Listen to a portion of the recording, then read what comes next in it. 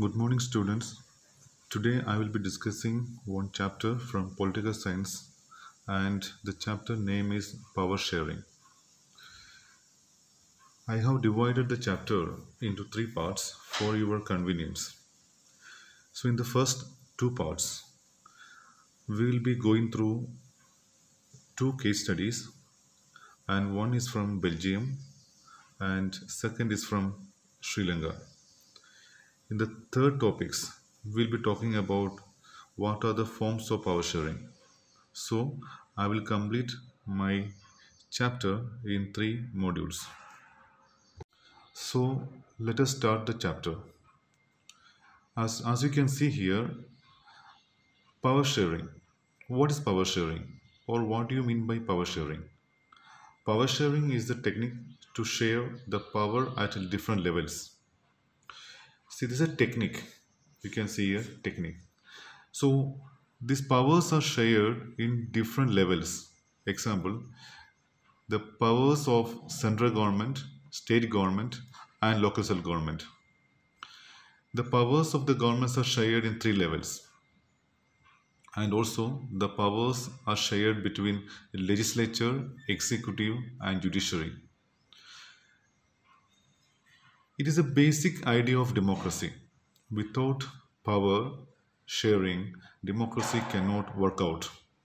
So, the benefit is that the power is not concentrated at one hand.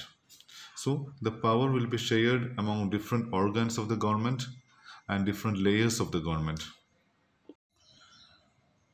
In every democratic country, power sharing is very important. So let us discuss why power sharing is important. The power sharing is important because of two reasons. First reason, we can categorize this first reason as prudential reasons, and second reason as moral reasons. So let me explain you what are prudential reasons.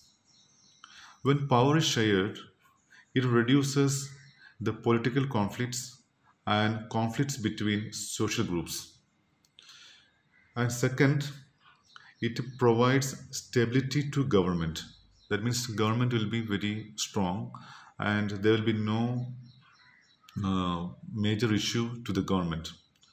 Third one, it brings better outcome. So from these 3 points, we can assume that when powers are shared, if it brings better outcome, that we can call as prudential reasons. So what do you mean by prudential reasons? When powers are shared, it reduces the political conflict and conflict between social groups. It provides stability to the government. Third, it brings better outcome. So we can say it brings positive outcome. And the second reason is that moral reasons. So as you can see here, power sharing is the spirit of democracy. So without power sharing, democracy cannot work out. Also, in a democratic country, in every democratic country, people have the right to take part in the decision making. So you see here, the people have the right to be consulted in decision making.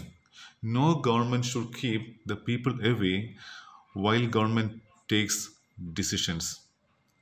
So because of these two reasons, we can say power sharing is important.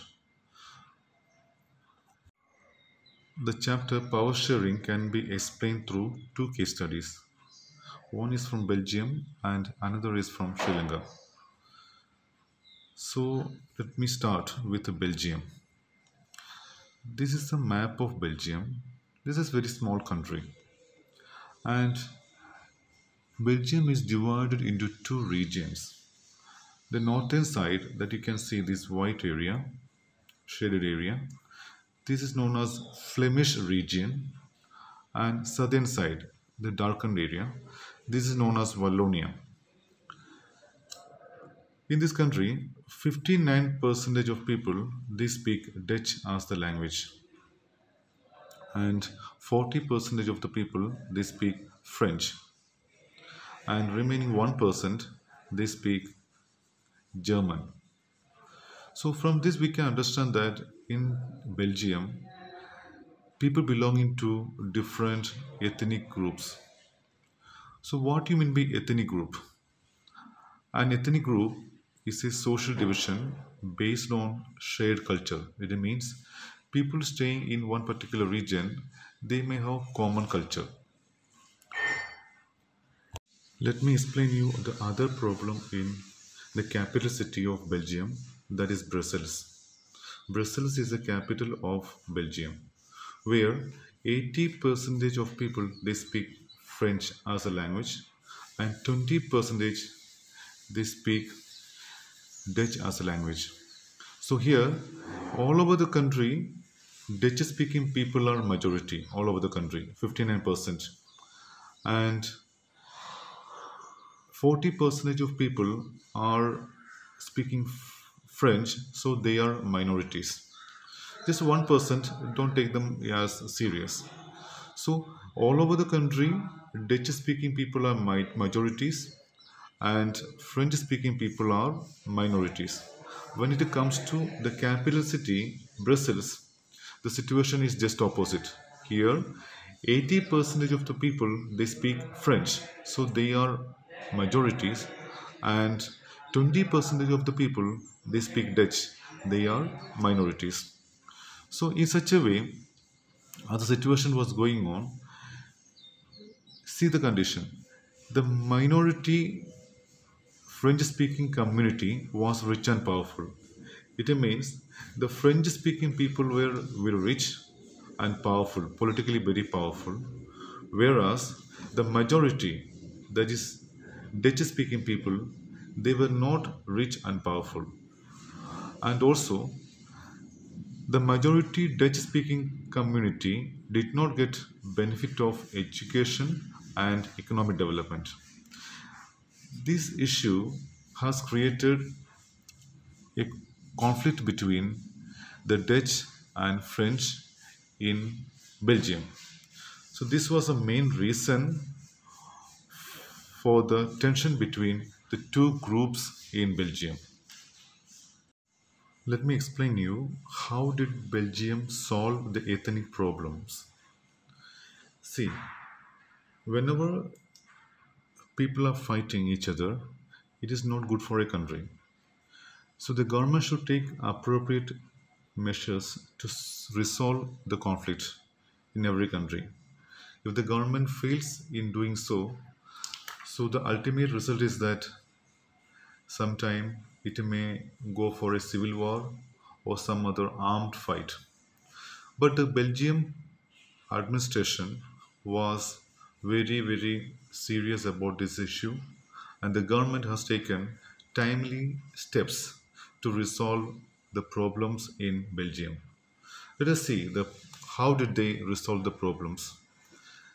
From 1970 to 1993, the government of Belgium has amended the constitution four times to enable everyone to live together within the nation. So even though Dutch and French they had differences, the government was very vigilant in resolving the problems, and government has given high importance to resolve their conflict. With that purpose, four times the government has amended the constitution.